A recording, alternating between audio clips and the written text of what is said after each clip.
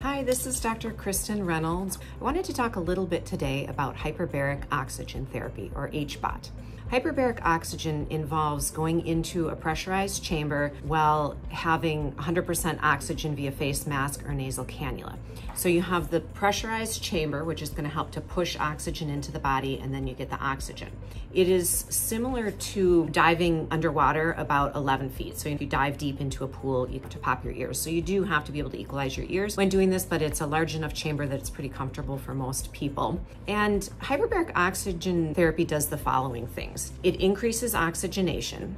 It turns on detoxification pathways, and when we turn on detox pathways, we can pull out inflammation from the body. Hyperbaric oxygen therapy has also been shown to affect genetic expression, meaning it can help to turn on good genes and turn off bad genes, or the expression of those genes. And actually, studies have shown that the mild or soft-sided hyperbaric chambers affect 8,000 genes in a positive way than the hard-sided hyperbaric chambers, which affect around 4,000. So more is not always better, but it depends on the condition that you're treating. Who would benefit from hyperbaric oxygen therapy? Well, it's good for just about everyone, but I pretty much think about it for anything brain related. So neurodegenerative conditions such as Parkinson's, Alzheimer's, post-stroke, and especially concussion.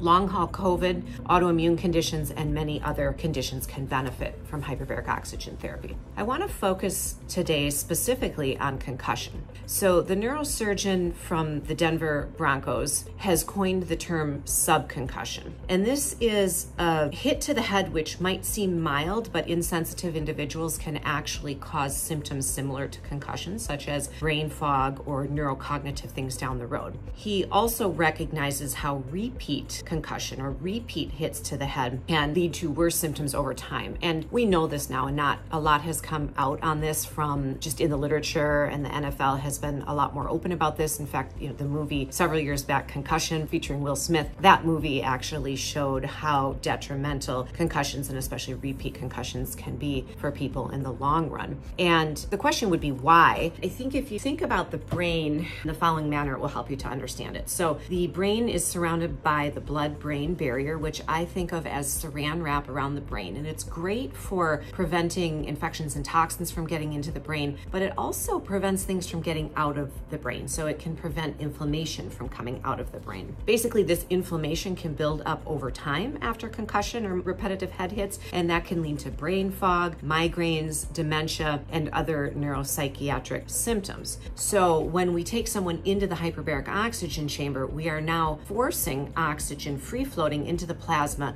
to go straight to the brain and help to oxygenate those areas that have been injured, and also turning on those detoxification pathways to help pull out that inflammation that's affecting the brain in the long run.